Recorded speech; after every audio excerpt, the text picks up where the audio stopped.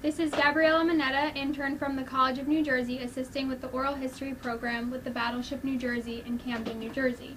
Today is Sunday, November 11th, 2018. We are on board the Battleship, New Jersey, and our interview guest is Mr. Anthony Muzzi from Hingham, Massachusetts.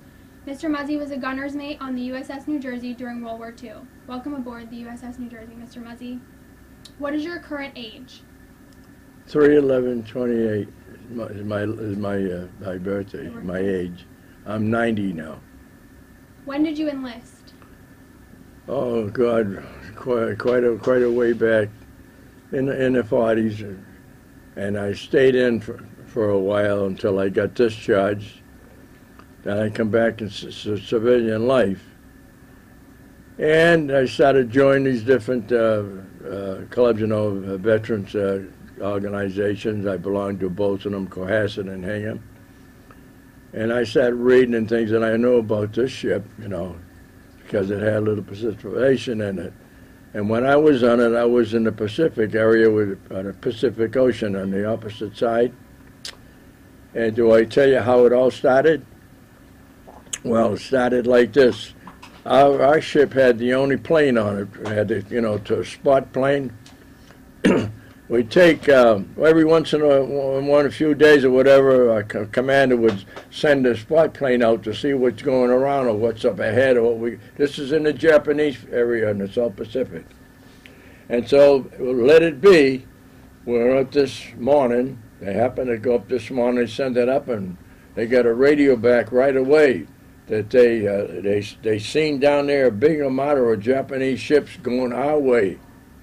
And it's funny, we had a great amount of ships going the opposite way. So we spotted them with about 20, 25 ships going that way, and then we were going this way. So that started what they called the turkey shoot, because we were fighting in planes and bombs and everything for a good week, day and night. That Japanese and all of us. That's the era I was in till it ended, and I got out of the service and went to a few monthly meetings and things like that, and then just continued on my regular life. Before we move on, can you remove your cover, please? Pardon me, dear? Your hat. Can you remove your hat, please? What's my hat? Yeah, just remove it. Sure. Thank you. How old were you when you joined the Navy? When I was in the service, I was 45. I was 70, was it? 17? Or what the hell was it? 17? See, that's what I can't remember. 17, I guess it was, yeah. 17. I remember we quit high school, a bunch of us. That's what it was. Half of us made it, and the other half didn't. So what was your inspiration for joining in high school? Well, I don't know. I always got along. I thought I don't know. I never made it as to be a lifehood or something like that there, but I was very comfortable for what we were doing. Of course, I was young, and eager to do anything we could. You know what I mean? So that's what I did, and I get on with life the same way. I went to meetings that we had once a month, for a couple of years, because we used to get paid for that. The same as if we were in the Navy, we still got paid for it. And after that, I started my home business, construction business, and that was the start of my career, But on that weekly turkey shoot, God, that was day and night, That was one of the most talked about areas of bombardments and Japanese shooting at us, we shooting at them and sinking ships and all that stuff. It was terrible. It was just terrible, but it was something that had to be done. We all did our part, and that was it. Then that's when we all broke up. One guy went this way, another guy went that way. We didn't. And when we get out of the service, we tried to find each other, see where the heck you were. Some were unknown, and some still were around, and were nice to see them. And that's when I joined some of the different clubs, and things like that. What different organizations did you join? What was my intentions to what? What were the organizations that you joined that you're talking about? I still didn't get you. What were the organizations that you joined that you're talking about? What were the clubs that you joined? I'm sorry, but I'm just terrible. My kid No knows it. worries. No worries. What were the organizations and clubs that you joined? Oh, well, Cohasset was one of them, Cohasset Yacht Club, and the other one was 20 Beale Street. I can't remember the Naval Air Ammunition Depot. That club that they had there. Those two clubs.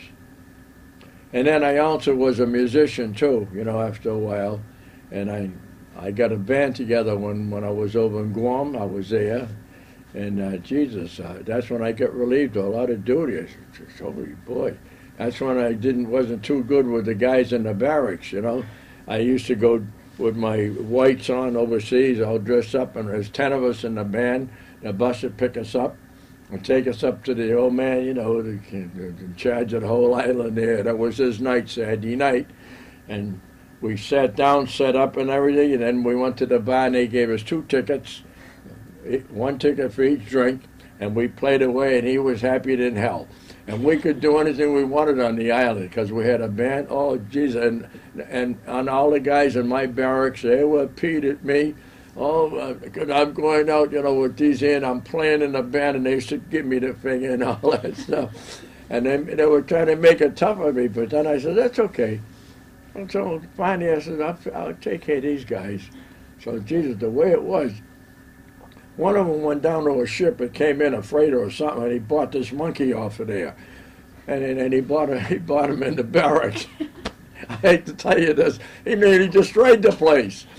We were on our hands and knees. One guy picked up his watch, and that was just overnight. My God, I said to myself, we get rid of him. So that was my life until I got discharged, and used to go once a month to meetings and things like that. And we had a nice thing. We paraded in the town, in Quincy, Hingham, and stuff like that, you know, for memorial services and other services. People had passed away.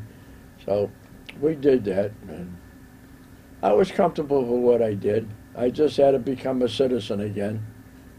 You know, after being on a ship like this, I was so proud of it. And this in the Missouri, I've seen that quite a bit. I've been on it, but not patient, just visit. And that was a nice ship too, which that's over in Hawaii.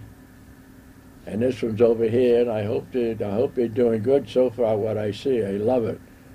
Just to know I was on it, you know, that was really something. It was a gift. I didn't forget war or anything like that. It was just when I drove up here today and I saw that, I said, wow. And many years have gone by. I can't believe it. I was on there. I started talking to myself, you know, how beautiful all the things that we did in there. Holy Christmas. Because there's supposed to have been, as far as I can remember, 2,000 Marines on our ship. They were in charge of firing, you know, the guns and things like that. And I used to listen to them. Nobody could be on the deck when they did this. Everybody below deck except them. Every once in a while you get a spot, a thing had come up on the radar. It was those mines, big round mines with the pins in them. If you hit them, they blow the ship apart. Mm-hmm. Well, Jesus, they were out there half an hour, 3/4 an hour before they finally hit one of those, and it blew it, and some of the shrapnel come on the deck, and people were told right away, don't go near because it's hot and stuff. They wanted it for souvenirs, you know. They burnt their fingers and things like that and all that. And I said, Jesus, shouldn't do that. So that's primarily what I used to do, you know. And I used to go to the meetings every once a month. And I met the rest of the guys. I met some new guys that weren't there, but you know. So we did that. We on our way out, we were told that the Japanese islands, those little islands all around it, were taken by the Japanese. We were supposed to blow them apart on our way out to meet the other ships out in the South Pacific, and that's what we did. Saipan, Guam. Guam was the last mile, and we went back to it because they were salvaging it again. And all ships traveling that way had to stop there for refueling, ammunition, and all stuff like that before they went out. Where did you go to boot camp? Camp Perry, Williamsburg, Virginia. It's a wonder I remember it. Do you have any stories from boot camp that you want to share? Oh, boot camp was, we raised here too, but very stern. They're very stern, you know. They taught you, they taught you how to shoot. First they try you out to see what you can do. And then, you know, like the Marines, you know, first they were our boss now, even though we were in the Navy. They told us what to do. We had to go rifle practice with the, what had it, the M40s, sir, or 40s, or I think they were M40s. So we had to do that for a while. We had to make sure we could swim. We'd be up on a 60-foot tower, and we'd be all lined up there, holding on, walking up in a big line behind there. When the guy tapped you in the back like that, you jumped. There's a certain way you had to hold yourself. You know, jump with your feet down. They wanted to know who could swim and who couldn't swim and who was a good swimmer and who wasn't. Because at that time, I remember one thing that happened. The Marines were training some, because that's what they got, and they got called like on a 2 o'clock morning walk. They blew the whistle, the captain, and everybody to get up fully dressed and everything. That's what they did, and they got outside and he started marching them. Nothing to do 5 or 6 miles, you know. And he marched them through a brook. When they started going through this brook, I guess about 8 or 10 of them got drowned. And that was a pretty bad mark for that camp down there, I tell you. So they lightened up on doing something like that there.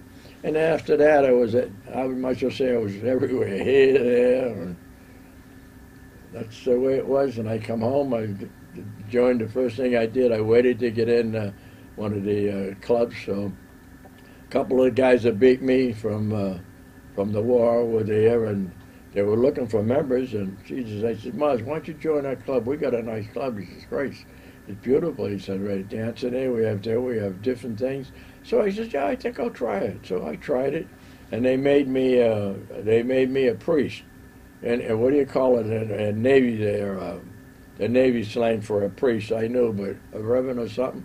So that's what I was. You know, people passed away, I blessed them and things like that, or they're sick, and that was my duty. Did you go to A school? Where? A school? Answood? I don't know of that one. I don't know if they had a school back then. So Okay. Where did he? I just asked him where he learned to be a storekeeper and a gunner. Where did you learn to be a gunner? Where did I learn what to? To be a gunner's mate. Where did you learn that? In boot camp. In boot camp? Yeah, they did. They gave us a little training, and not a hell of a lot, but a little. It was mainly just sitting down, strapping yourself up, make sure that the thing is running, all that. The only thing I had against it, I never said nothing to you, just amongst us guys, but I didn't tell any of the big wheels. It was slow. It was okay firing like this, but it was slow turning, you know. A little faster to meet the Japanese planes were coming in and stuff like that. You know, they weren't just coasting. And so I found that sometimes those things were a little too slow to get to the project I was trying to get, and I missed it, something like that. That's the only thing I think. Now, the only thing I can say, if they're still having things like that, that they make it hydraulic at least much faster. I mean, make it so, gee, the way you want it to go fast and stuff like that, not just, you know, a run-down section. So that's what I did. The alarm goes off, I ran up there and I strapped myself in and waited for what happened. All those ships when we all met. That was about 5 or 6 days, day and night. This turkey shoot was a day and night. Anybody who was in that area knows what you mean when you say turkey shoot. Do you have any stories about storekeeping? About what? Storekeeping? Do you have any stories? I still didn't get you, honey. Do you have any stories about storekeeping? No, yeah, I a few, but not like, you know, here you are, I'm doing things like this and washing around, and I got nice stuff there in the storekeeper. We have to keep it full, so we stop wherever we have to keep, you know, to get our whatever we need. Like our ship, the ship holds this ship here holds 180,000 gallons of fuel. Do you know that? That's what this ship holds, 180,000 gallons. Okay, So that's one thing. Now, what the hell was the other thing I wanted? I get a little bit bothered. My mind isn't clear like it should be.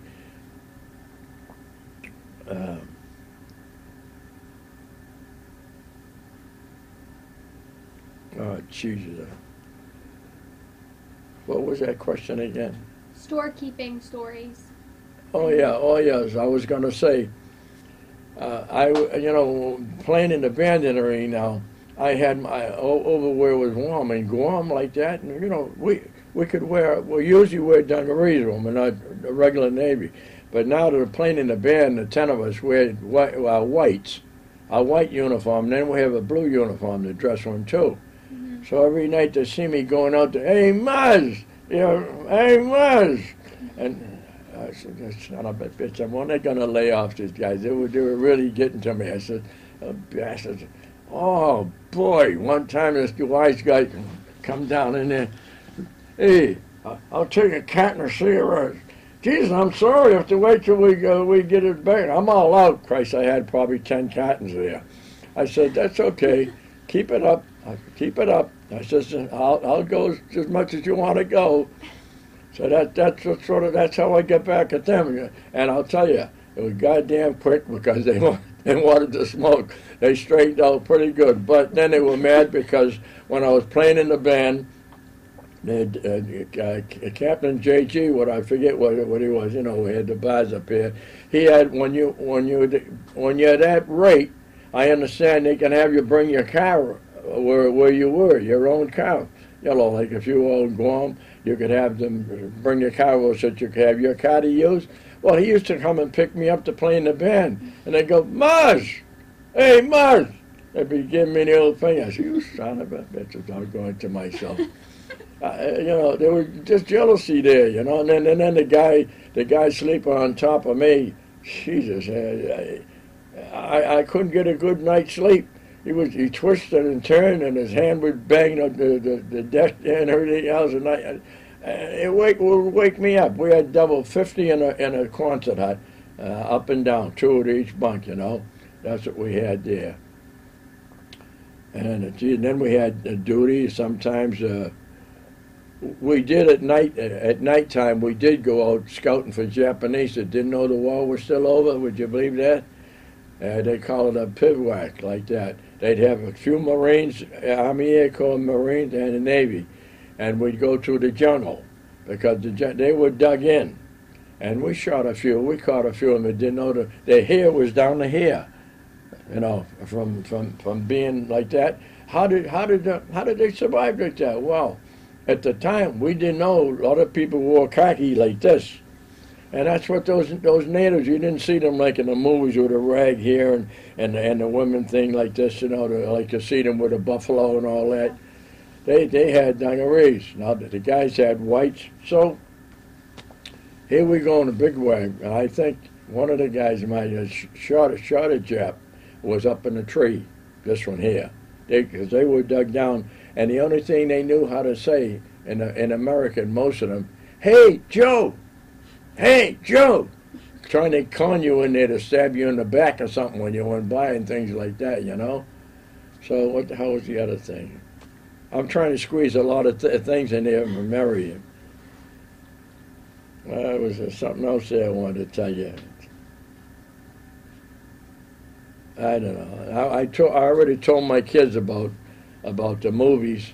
We got the first movies when they were made. We got the first copies and showing them to all of the people overseas, the Army, Navy, and all them, So this night was raining like dogs and cats. And then John Wayne, a picture come out of him, and I loved him, So, Jesus, I don't matter what it is, I want to see that film. Because as soon as it was done, they went to another island. That's why whoever wanted to see it, there's a snow and you wanted to see it, you have to go out and sit out there and see it. So I got my poncho, I put it on, walked down there, I sat down and elevated like in a ball field, and a big movie there, and I'm watching the film. I'm going, Jesus Christ, I gotta be crazy. I'm sitting there like this, and the poncho's over me, and the water's dripping over it, coming over, and the guy's Muzz, you're out of your goddamn mind. What the hell is wrong with you? What's it? What, you like this raining? He was going. You know, I said, come on, knock it off, will you, guys? I took the goddamn thing off, and I was disgusted myself. I said, Jesus. I said, I like John Wayne, but I mentioned his name, but Christ, do I like him that much that I have to go and punish myself? Go sit out there like that? I know that they thought I was probably nuts. Were you on board for the commissioning ceremony in 1943? Was I on board, what? For the commissioning ceremony? I didn't get there For the commissioning ceremony, were you on board? No. Do you remember when you found out that you were stationed to the New Jersey? I say, can you repeat that? Do you remember when you found out that you were assigned to the New Jersey?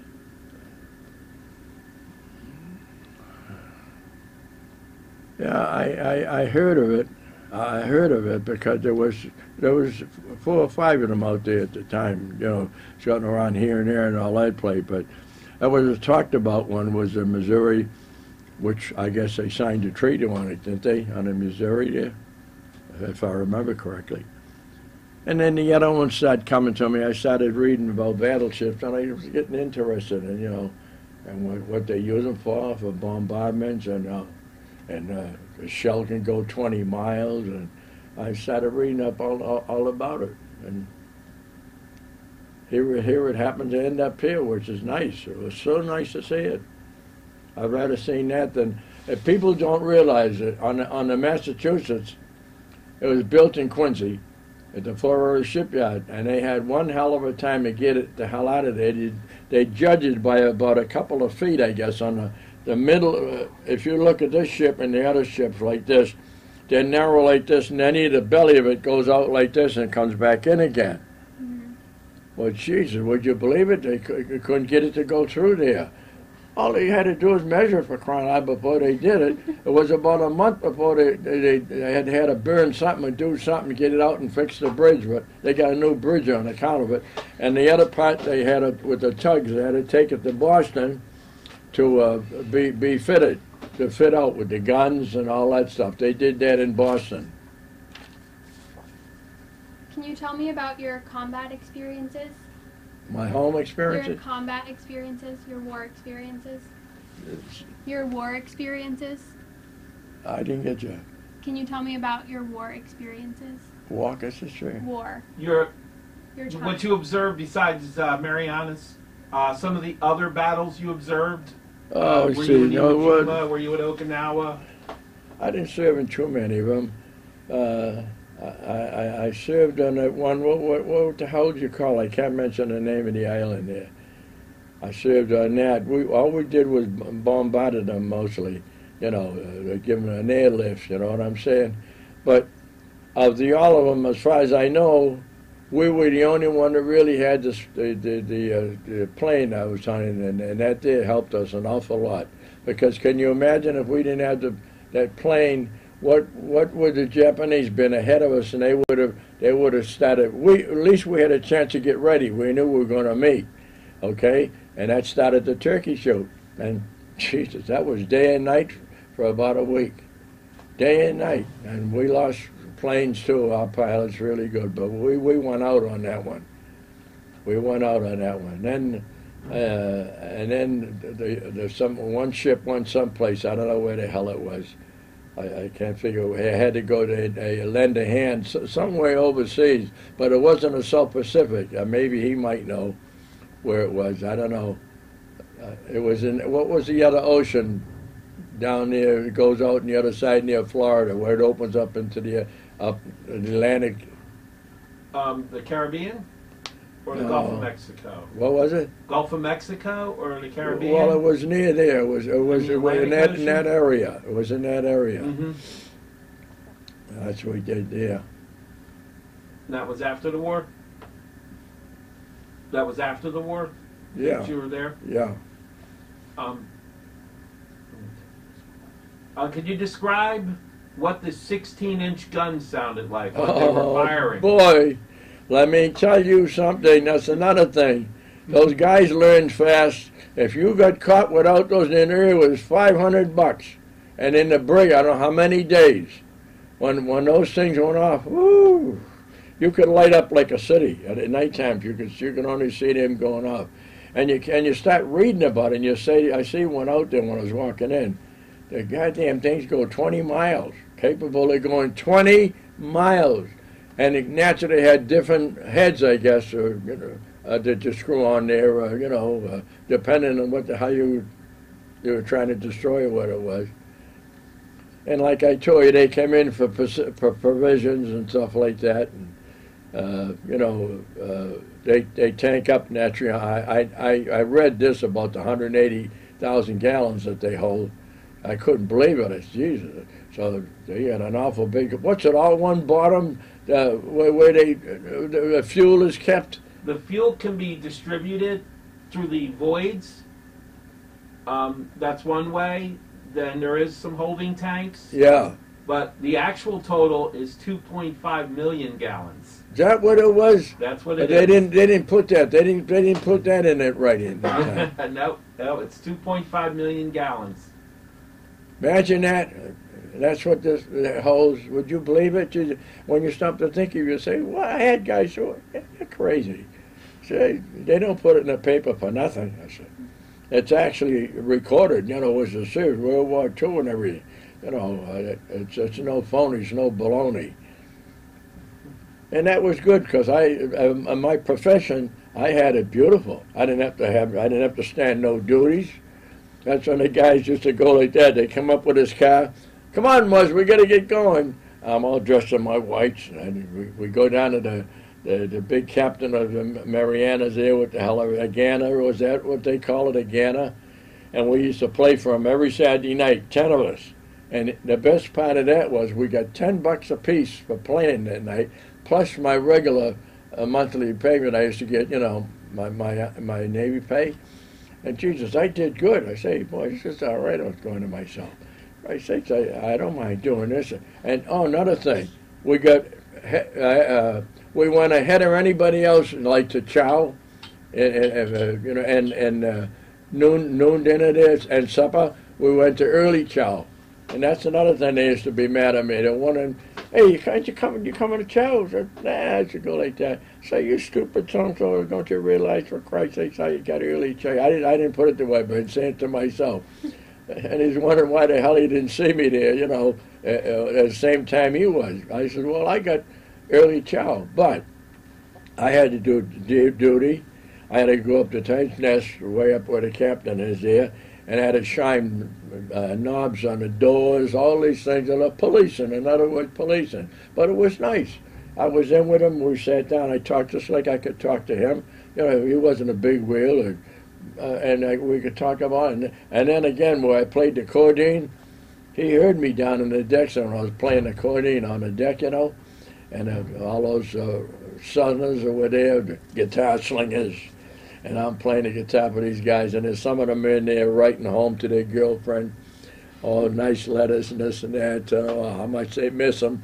One time I took one just for the hell of it, just to read it. Oh, Jesus, he was bombarded. He was, oh, boy. She's going to leave him when he gets out of the seal. I mean, she's going to hook on to him right away. So I had little things like that. You have your ups and downs, you know what I mean? But that's why I feel, geez, I did well. I played in a band. I had a good rating area. I wasn't dressed in dungaree pants all the time. I said the only time I did that's when I got to Frisco. So I had 13-day leave before we got processed to get discharged. And I had about $1,300 on me in my belt. Boy, I couldn't wait to go get a nice spaghetti feed or milk, glass of milk. We had powdered milk. That's all we had in the ship was powdered milk. So we got off the transit that took it to Oakland, and a big dance hall there called Swedes Dance Hall. Oh, Jesus, you'd think every sailor in the world was there. Dancing and this and that and this and that. Oh, my God, we're drinking, and we used to tie a load on, and we'd be singing away like crazy nuts, and you see that SP there, they're on the sidewalks watching everywhere. They just shove you in a thing and send you right back to, well, I call it Yerna Island. Treasure Island is right near where the big jail is. And that's we go there, and I said, oh, I'll be a son of a gun. So that's okay. I went and I bought some sport clothes, nice flowery shirt and a pair of pants, and I had them in my locker. And I said, I'm going to go out. I don't give a damn about the Navy uniform. I'm not going out there anymore. I pulled in about 3 or 4 times. They bagged me. They grab you by the arm and shove you in the thing, and back we go to Yerna Island, Treasure Island. You know, it's right there. And I said, the hell with that. From now on, they ain't gonna know I'm a civilian. I mean, they ain't gonna know I'm in the Navy. I rented a locker down in Frisco. That's where I put my clothes that I shouldn't be having, you know, in the barracks where I am. When I got leave, 13-day leave, I went, opened it up, got my things dressed up in the men's room, and I went dancing and had a good time. Got a few highballs and everything, and made sure I got back in time, everything. And then we get ready to get discharged. Big line, you know. Wait, one line here, one here. In those days, you get there, they didn't go like this. They go, Jesus Christ. You know, one get you from one side and one from the other side to give you that. You have to have that needle when you go into service. I said, holy Christ. And the funniest part is, see, these guys are bigger than me. They were like little kids. I could see the expression in their face, like they figured the guy's going to hurt them or something. I had a laugh to myself. It wasn't funny. Every time it came around, we had to get our needles. Oh, Jesus. Got to get them again. You have to have them. They make you take them every so often. So primarily, that's all I did with my time. It was Navy, you know, till I get out and stuff, and I figured I got to do something. So I joined some of the veterans things, you know, one in Cohasset, because I knew a lot of boys, the ones that came back from the war. And there was about 10 or 12 guys. And then when I joined it, we had up to about 80 some odd guys that joined it. And then I had buddies in Hingham and Cohasset. And so it wasn't fair just to have, you know, to belong to one place. I thought that way. So what I did, I joined the Hingham, the Hingham, what you call it there, the Army one, the other one in Hingham, and I joined that one too. So I went to both of them, and I had friends that way. I thought it was only fair, you know. Yeah.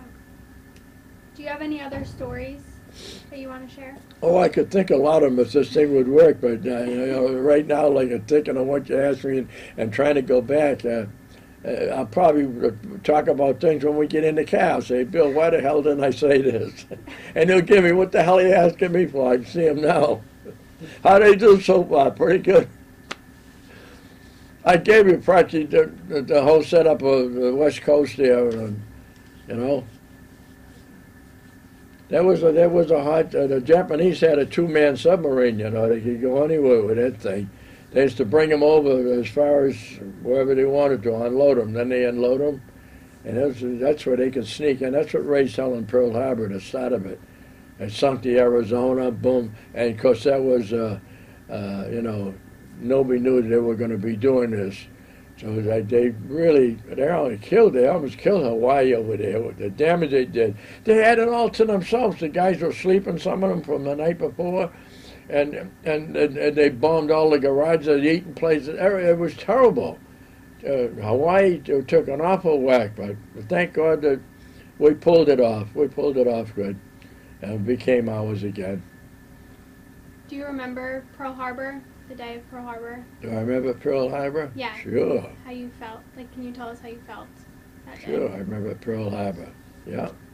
That's where we went. They called it, they used to call it Battleship Cove. That's from what I knew. There was 7 or 8 battleships anchored in there. And that's what I was telling you about. That 2-man submarine used to get in there, and believe it or not, it sunk that Arizona. It rolled over on its side. They didn't want to bring any more up because Christ, it's quite a challenge, you know, and the thing to do that. So they were in deep water there. They were in deep water. What impact did the Navy have on your life?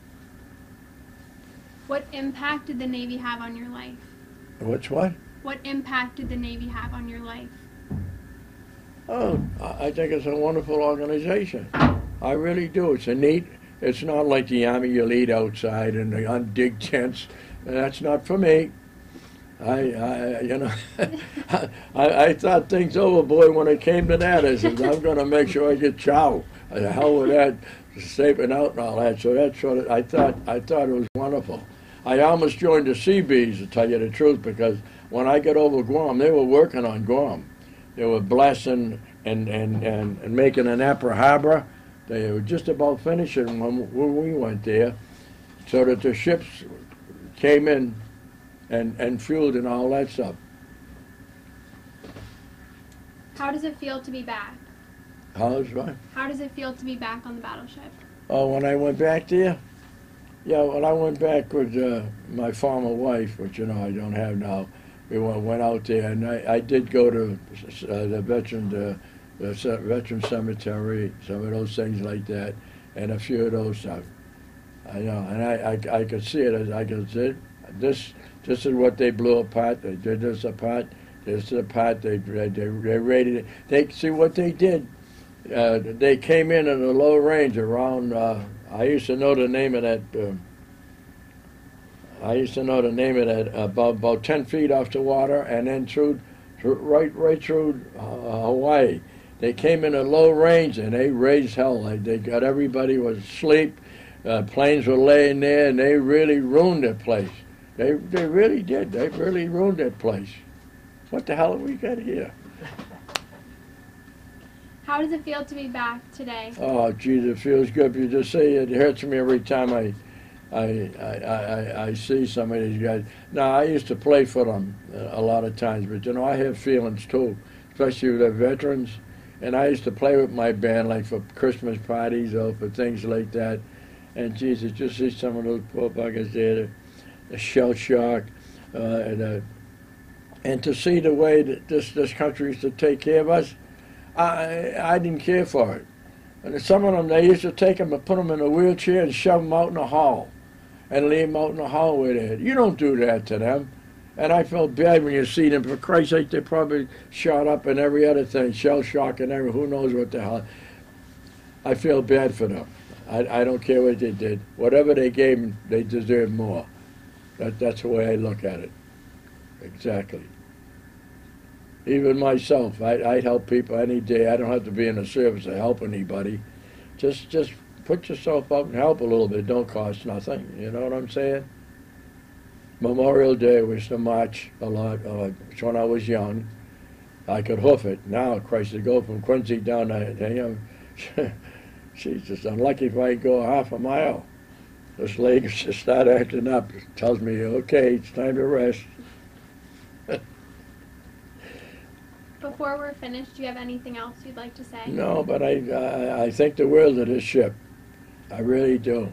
I can't say nothing bad about it. It's did its share, and it looks like it's still in nice shape, except for the decking. It can make a thing if they start taking collectors or something for them to put new decking on. So I wonder if somebody don't fall on it.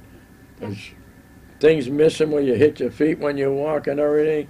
And see, that's why aircraft carriers burned up, because they had wooden decks, metal, but wooden on metal. And when they strike it and everything else, they caught fire, they'd burn all burn right up like nothing.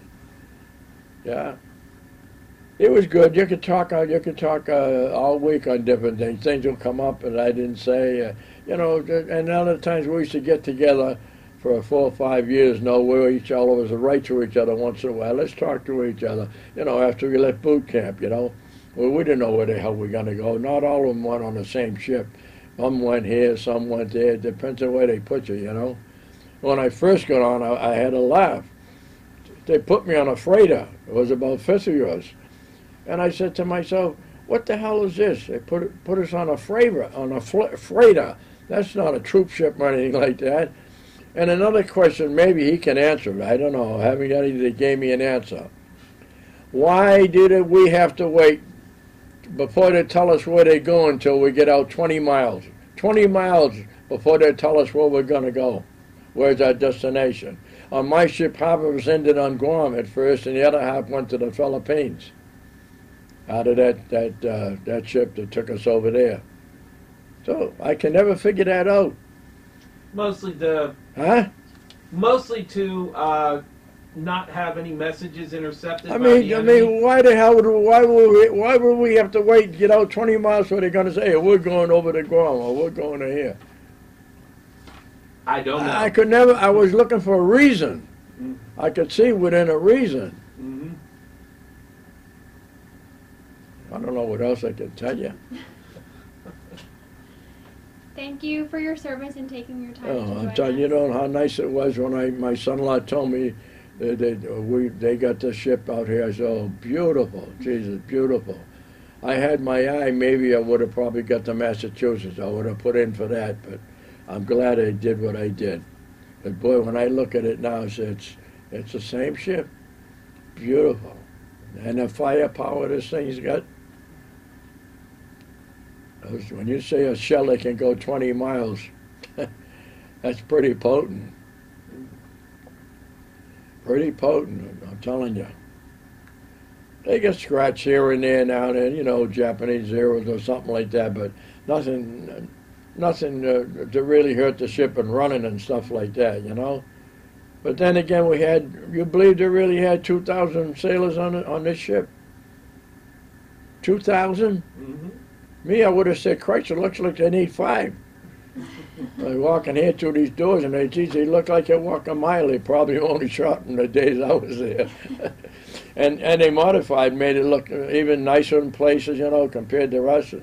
Those bunks that those officers over got, they look nice. I mean, the duty looked like it was good. The food was good. All that stuff was good. Really was. I mean, I can't complain. I had lousy days. I hated it out here. You couldn't hate anything. You had to watch your fanny. You don't want to get shot in them days. So I went about 3 times on a bivouac, like I told you, at nighttime, scouting to pick up the Japanese that didn't know the war was over. The ones we used to get there used to have hair like you down to their rear end. And the funniest part, one more thing. Every time we were in the Quonset waiting outside the Quonset, they were going to chow hall. You know how they are, the line, the guys are there to put it on your plate. I see this guy with the dungaree pants, things like this. And how are you going to tell the Japanese from Guam they like Chinese eyes, the same thing? They're the same thing. And I son of a bitch, I said, he looks familiar. He looks familiar. I've seen him more places. It bothers me. So I got the guys that say, something? See that guy there? There's something about him. I said, why don't you investigate him? Oh, come on, Marshal, Christ's sake, you want to be headlines or something? No, I said, really, he's here in the morning, and he's here in the afternoon, and I don't know about night, I didn't see him at night. Those 2 times he was there, the early chow, mixed in with our men, and our guys didn't even know. So that's one thing I said to myself, Jesus, forget the slanted eyes, they're all the same there. So they come to find out that true, he was a Japanese. Wow. And how he survived, he used to rob the Guamanians, or whoever the ones that lived in their gardens. They used to go on their vegetables that they grew. That's how they lived to the area after the war was over, like that when I saw them. That's how they got by. They lived because they wanted to know how the hell did they live, where'd they get their food, how'd they live on it. That's how they did it, by stealing all the natives' farms that they had grown, and maybe a few cows and things like that. Who knows? But that was it. Well, thank you again for taking your time. Well, I was only glad to do this. I was looking forward to it. I got to please my son-in-law here and my daughter, for driving me down, because I said, geez, I don't know, Bill, how's the weather out this morning? Yeah, get your ass in gear, he goes, we're going down there. So I jumped in the shower and we took off, and here we are, we made it. I said, there you go, it looks the same to me. And I kept getting closer and it kept getting bigger. I said, Jesus Christ. So So, I mean, basically, I can't complain about my stitch that I had in the service. Because, you know, I got help from playing and things like that. And it made my thing, but I played for the guys, you know, on Sundays out on the deck. And then you go and you see them right into the girls' home. I said, Jesus Christ, you're pretty service. Are you going to marry her? I used to peek over his shoulder sometimes. Get the hell out of here, they used to go. But that monkey, son of a bitch, if I had a knife, I'd cut him in half. Oh, cigarettes, everything, all over the place. We had to put things on the table to find out who the hell was what. And you know something? We weren't supposed to have that on the island because they're an animal that carries disease, a lot of diseases. A monkey does. Then, I can't tell you about that. Then he was up there on the top of the roof. Where, Jesus Christ, he climbed way up where the water tower was. Imagine that. Oh, Jesus, if he destroys that now, what the hell are we going to do? And I said, Jay, you guys, this is a serious thing. What if he gets serious, that goddamn monkey? What if when we're sleeping or something, you know? I had a lot of things in my mind. I wanted to kill him, honest to God. So what happened? I said, Jesus. What happened? Where'd he go? I said, I wait. If I see him with a collar on, I'm gonna quit. I'm gonna quit. I'm gonna get the hell out of the service and find another job. Well, that's the way it is. Funny or no funny, I can remember more. But Jesus, my memory's not like it used to be. I'll think of a lot of stuff later. I thought, oh, Jesus, I could have told her this, but what can I tell you? So this concludes our interview. Yeah. Thank you. Well, so I got much. an intruder. Who was it? The Admiral? Who was that out there? The Admiral or? Captain Urban. Oh, Captain. Yeah, How many? retired I didn't Captain see how many things he had. That's why I wasn't. Yeah, He just retired come over, and he was nice. He says, you know something? Would you mind throwing the reefs? I'd be glad to. Jeez, we made out right off the bat. I said, Christ, you picked me up all these people? I said, what the hell do you know about me? So that was glad to do that, yeah. What did he say to you? He came over to you guys, Bill. Did he say something to you? Yeah, they don't want to speak because they would have to sign waivers. Okay, all right, we can do that. We can ask after. I hope it was interesting what I told you, you know, a little bit. Maybe you put it in black and white, you might put it in a book somewhere or something. But thank you, you too. Thank you for, you know. You're welcome. Being helpful. My honor and pleasure. This probably never happen again. I'm 90 now. How the hell, you know, I try to live nice and do things and help people. I still play the coding, but not like they used to. I play it for my enjoyment now. I used to play weddings, governors, state police, mass state police. I had all those nice jobs, Christmas parties, but I was younger then. I could hoof it. I used to tell people, come on, get your ration gear, let's go. I do things. Excuse me for swearing, but I tell it the way it was. That's why the guys probably like me a lot of, you know. Oh, and another thing, my poor mother says I'm Italian. And Jesus, when I was older, she used to send me a box of capicola, salami, all Italian stuff, but Christ, the box was like this. You know what I got out of that? Maybe I could have made 2 sandwiches.